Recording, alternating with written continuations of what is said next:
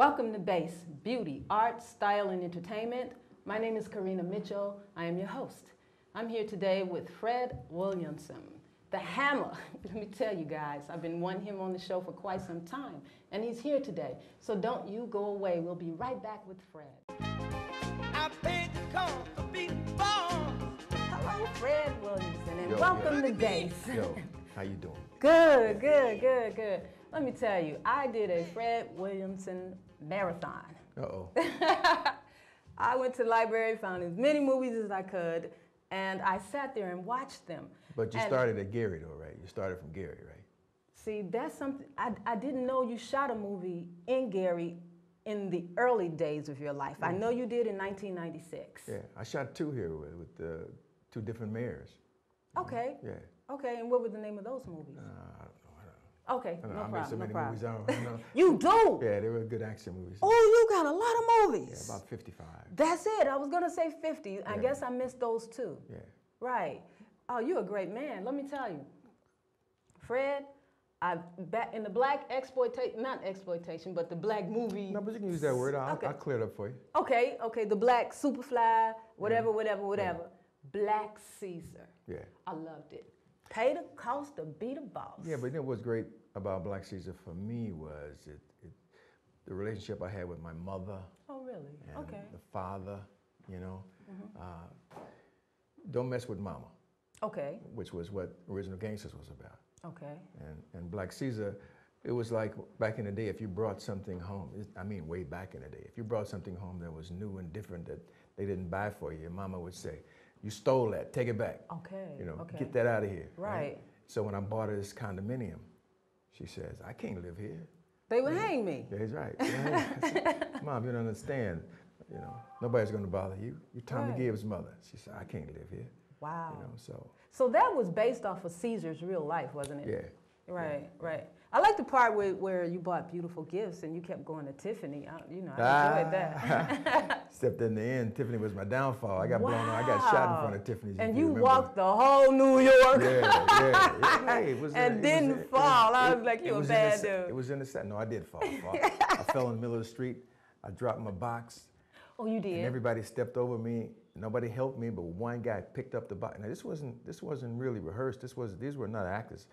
When we were shooting this movie, they didn't know we were shooting it because I had the camera hid. Okay. The camera was hid, so when I fell in the middle of the street, people walked by me and looked at me and nobody helped me. One guy picked up the box and handed it back to me. And I kept walking and stumbled across the street. So these were real people. They didn't know we were shooting a movie. Wow. Now you doing that guerrilla shooting. But yeah, I still do. I still do. That's where the fun is. The fun is guerrilla shooting. It is. Yeah. It really is. Yeah. In the end, I was sad. You went back to your project, your own, the torn down buildings and looked like war-torn area. Yeah. And you went back up in the building and you let the kids beat you up. Well, it's all about, you know. Why? Recognize. You know, if they don't recognize, if you don't have the power in your own community, you can take the fall like anybody else. So these kids were another young generation coming up, didn't know Black Caesar. They didn't know who I was. They had no idea what they were doing. Okay. But if you saw the sequel picked me up right from that same spot. See, I need to watch the sequel. I didn't Hell see Up the in sequel. Harlem. Hell Up in Harlem. Oh, okay, that's what it is. They Okay. picked me up from the same spot. My boys came, picked me up, put me in an ambulance, and took me to Harlem Hospital. Oh, you didn't die. No, I didn't die. And while I was in the hospital recuperating, my father took over my business, which was James Brown's song that they play all the time now. Papa got a brand new bag. I love that So song. that's where it came from. Okay. My old man took over my business. I gotta watch Hell Up in Harlem. And he got serious about it, and he didn't want to give it back. Right. So now I got to fight my old man and his gang that he has to get my reputation back. Wow. Now I'm going to recommend that the young people watch Black Caesar. It has a great story to tell and a lot of meaningful things in it, like you were just talking about. But so does Original Gangsters. You know, Original Gangsters. Yeah, we're gonna move up to Original Gangster. We're gonna come up to that. Don't bother my mama. Okay, that is so true. Yeah. Now, you were in so many movies. You created and produced and wrote, which was what I was really impressed with, because a lot of times actors nowadays, they complain about not getting the best parts or not starring in roles. And I think it's partly due to them not wanting to create roles and produce for themselves, such as yourself and Well, Spike Lee. that's not so easy to do, you know. It's not? Everybody has a script, but nobody has the money to make the script. Oh, I see. But I came into the business defiant. And my defiance was, you can't kill me in my movies. I win all my fights in my movies, and I get the girl at the end of the movie if I want her. Wow. Now, you gotta understand, this was not a proper time to do that. This was Right. like in the 70s. In the 70s. So in order to make that happen, I had to go raise money and do my own movies, because the Okay, first I thing they see. want to do in a movie is kill me and have Schwarzenegger avenge my death. You know, Right. kill Schwarzenegger, let me Right. avenge his death. you know. Exactly, and we need that. But that's easily said and more difficult done, because Hollywood really don't need us as a black race, as black people. Hollywood don't need us to make money. You know, they Okay. need us to make more money. Okay. Okay, they will do the Bruce Willis and the Tom Cruise, and then throw in a black actor to bring in the black market. But the black market is not there to finance or support the movie. It's to put the icing and a little more gravy Yes. on the movie, so they can make millions of dollars without us. Yes. So to fit and be a part of the mainstream has never been my desire anyway, Okay. because I know how they feel, and I know they won't let me reach the height that I see in my own mind. Exactly. you know. Exactly. So the best thing you can do is just go do your own thing and be satisfied about what you accomplish and appreciate what you've done in your life. That's my goal. You know, I never want to be extra or what have you. And I bought this book, $30 Film School. Yeah. Right. So that's where I learned about all the quick things to do. To Well, being produce part a of the movie. system is the goal of people getting into the business, but that's not always the intelligent route to go. You don't want to be a part of the system. You want the system to just recognize you, And create. and you don't. If they don't want you to be a part of it, then go do your own thing. Exactly. And that's what I admire most about you, Fred, is that you've always done your own thing, down to the uniform, custom made, the white shoes. Who would think someone in football would do that? Everything in life is about marketing. Okay. You have, in order to sell a project or a product, people have to know that it exists. You can have the best product in the world, but if nobody knows it's there, what good is it? Okay, so I was a football player among hundreds of football players. Yes. So I was looking for a way to be unique and be different. Everybody had talent, okay? Everybody is good, otherwise they wouldn't be a pro. Right. So you have to find something to distinguish yourself. So I went to the white shoes. So I was the first player to wear white shoes. The league fined me $150 a game for breaking the dress code. Yes. But that didn't matter. People would come to the game and they would know that guy down there, number 24. I don't know what his name is, but they call him the Hammer. He's the one with the white shoes on. So it's about marketing. It's about identity. Right. So you have to always be conscious of that. If you have something to sell, especially if what you're selling is yourself. Exactly. Now, being the Hammer, did you study martial arts, or because I saw a film you were in a Bruce Lee film? Yeah, I did martial arts during off season when I was playing pro football. I played pro Okay. football for 10 years. So during off season, I did martial arts to stay in shape because I hated working out and exercising and lifting weights. I didn't want muscles, you know. Okay. I liked my definition. I didn't want muscles all over the place. You know, you have to Yes. change wardrobe. You start swelling up around the arm and neck Right. and chest. Looking buff. You got to change your whole wardrobe. So Oh, I wasn't good. about to do that. I just wanted to, you know, my philosophy was you don't see muscles on a panther. All you see is sleekness. Yeah. So I did martial arts just to stay in shape, not knowing that one day I would be in the movies and being able to use martial arts. Wow, what was it like working with Bruce Lee? Bruce Lee was the best. He was a master at what he did, you know. And anytime you have an opportunity to study and work with Bruce Lee, then most definitely it's a good learning tree, a good learning process. Right. Now, you are a black actor that I first saw as a cowboy in the cowboy films. Well, Great. again, it's about wanting to play out things that you want to do, okay? And at that time, again, in the 70s, there were no black cowboys. But I had just did a movie called MASH, Right. and it gave me a little notoriety in Hollywood. So I went to Paramount Studios, and I said, listen, I want to do a film, and I want to do a cowboy. And they said, well, I'll do a black cowboy. I said, I'll do it for $500,000. I'll do the movie for $500,000. He said, well, yeah, okay, well, we can't lose with that. What do you want to call the movie? I want to call the movie The Legend of Nigger Charlie. Yes. And they said, why do you want to call it that? I said, because that name would line people up around the block just to see what kind of movie it is. So went to Fifth Avenue in New York. We put up a big, huge poster and says, he's coming. That's all they said, he's coming. Then 2 weeks later, we took it down, put up a new poster with my shirt off and my arms crossed, had 2 guns, and it says, Nigga Charlie has arrived. Wow. So then the next poster was The Legend of Nigga Charlie, starring me and Doville Martin and Pedro Coley.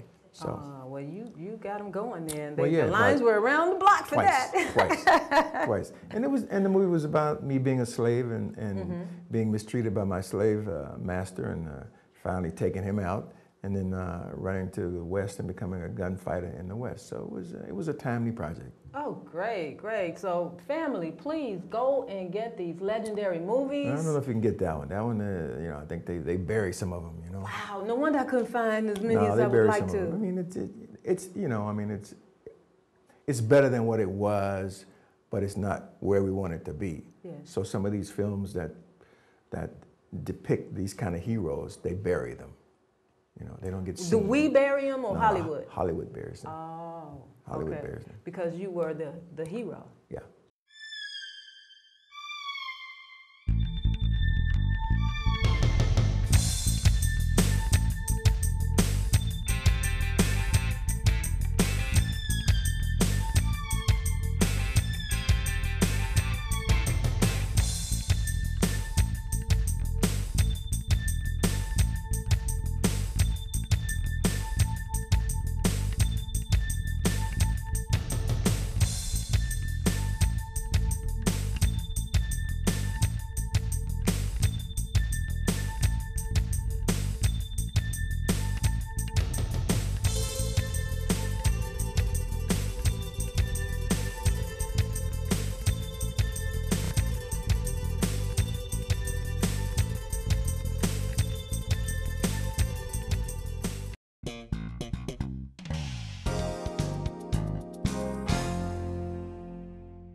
Now I'll talk about your latest movie, which was Original Gangsters.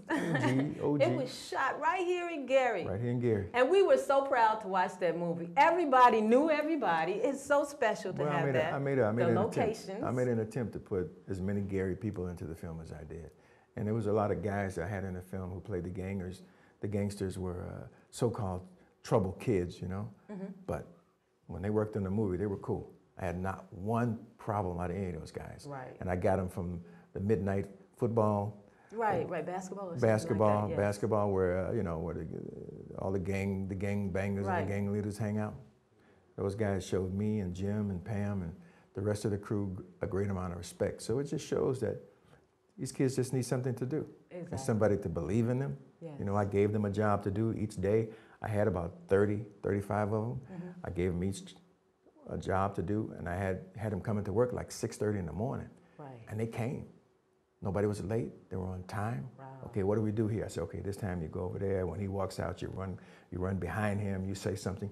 I gave them all something to do, and they all did it expertly.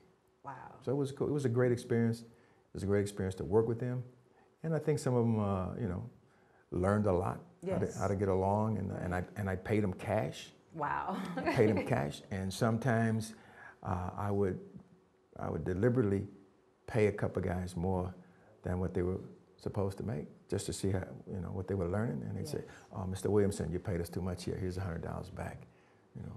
And then another guy would say, "He didn't work 4 days. You paid him for 4 days. He only worked 3." And they go, "Yeah, he only worked for 3." So it was a great experience, and it was a learning experience for them and for me. It was great. Right. How did you like being in your hometown and creating? How did you really like that? Well, I'm here all the time. I'm always looking for some way to give something back to Gary. I mean, it's a hometown. It's my hometown. If your hometown don't love you, you ain't got nothing, man. Okay. I mean, I can go to other cities where I live now and be the local hero, but this is where this is home. You know, if they don't like you here, you got nothing. That's so beautiful. Yeah. I think that is great. Yeah, you got nothing. And I've been dreaming some things too that should happen in your Well, life. you really want to get into that?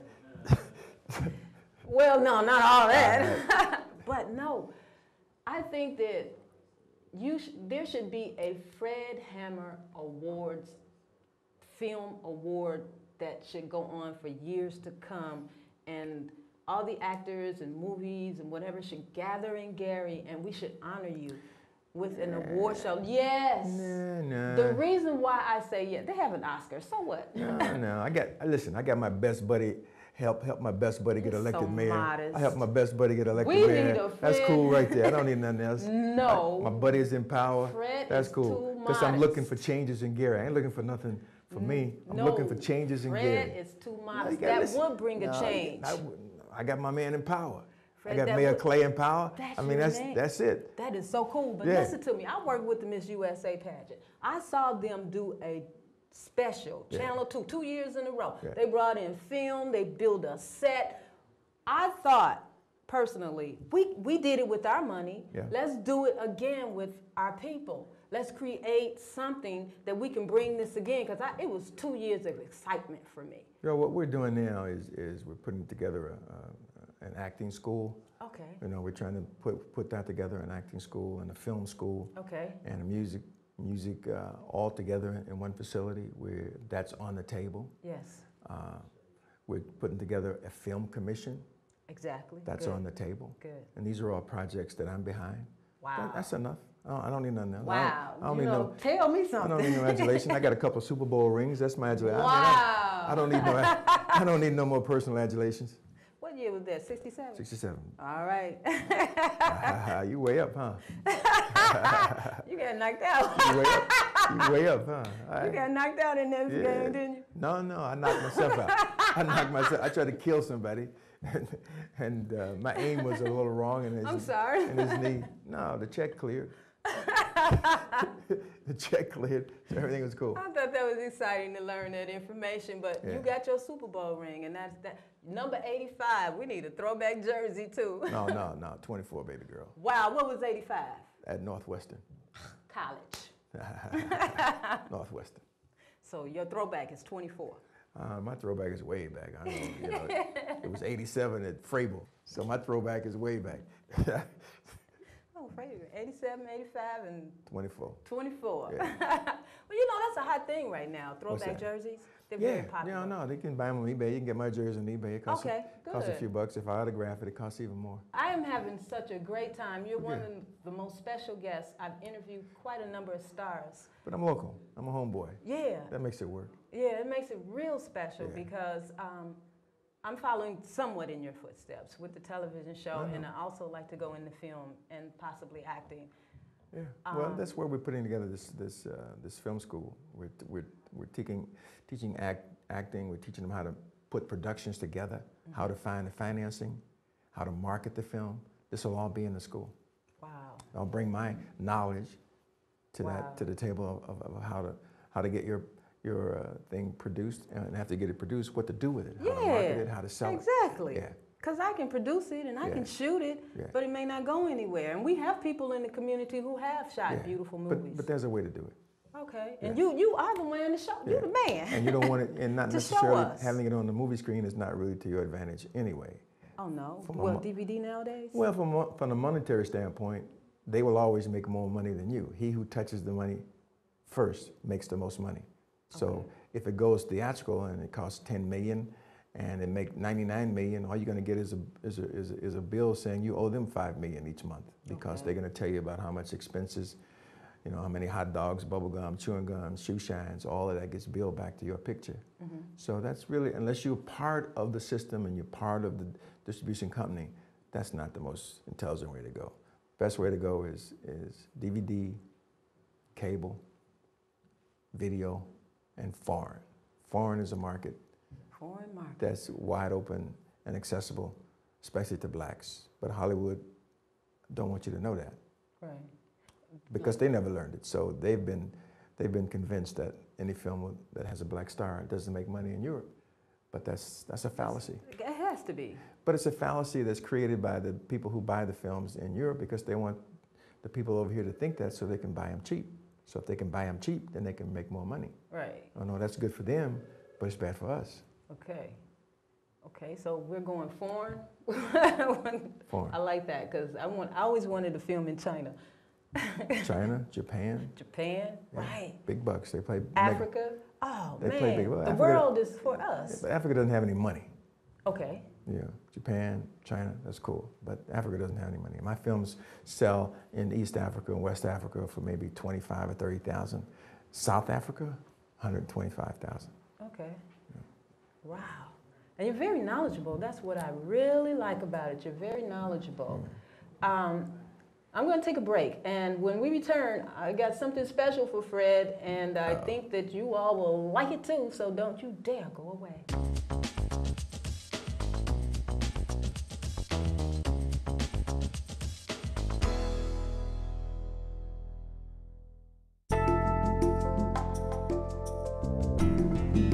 Coming this fall, Base Holistic Health Television Special. Learn to heal and balance yourself the natural way.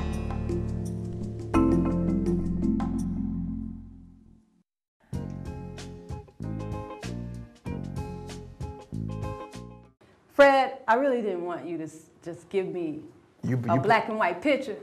You painted sign your name. You do this? Yes. Okay. I'm an artist. Give it up. Okay, I didn't want that. Give it up.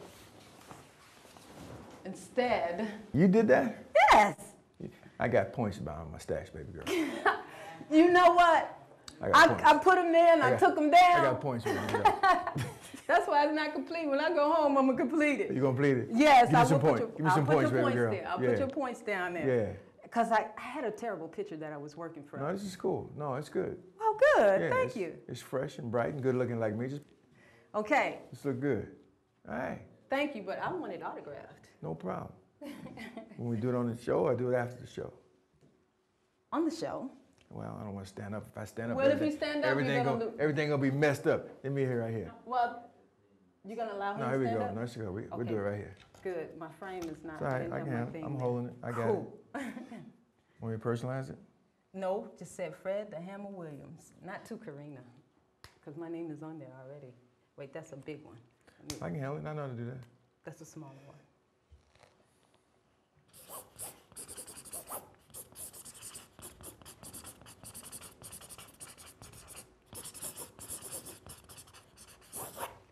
Looking good. Hold it behind the frame, baby. Thank you. There you go. All right. Oh, that is beautiful. Yeah, she got talent she ain't showing. Just give me some points. That's all. I'll be all right. Wow, this is one your mother would love. Yeah. All right. Talking about loving your Thank mother. you, I'll be sure that I'll get a print too. Yeah, it'd be nice. Thank you. Yeah. So this is one of my ways of honoring someone that I admire so very much in the industry, and for years to come, I will always admire you, Fred. Appreciate it. And I really appreciate you coming down to Base. And I like to tell the audience, I'm thanking you for coming on the show. And with that, I always tell people that Base is on fire. Feel the heat. Bye now.